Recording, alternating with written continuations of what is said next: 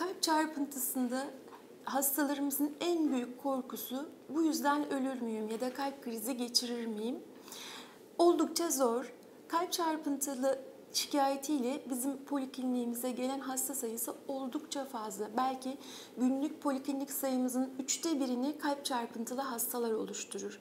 Bunların pek azında biz altta bir kalp hastalığı ya da takip tedavi gerektiren bir ritim bozukluğu buluruz.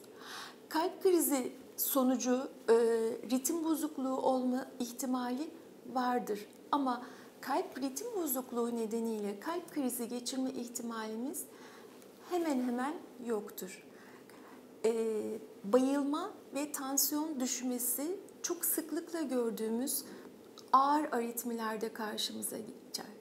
Eğer ağır bir aritmi problemimiz varsa bu tansiyonu düşürerek ölüme neden olabilir ama bütün ritim bozukluğu hasta grubunda binlerle ifade edilecek kadar az sıklıktadır.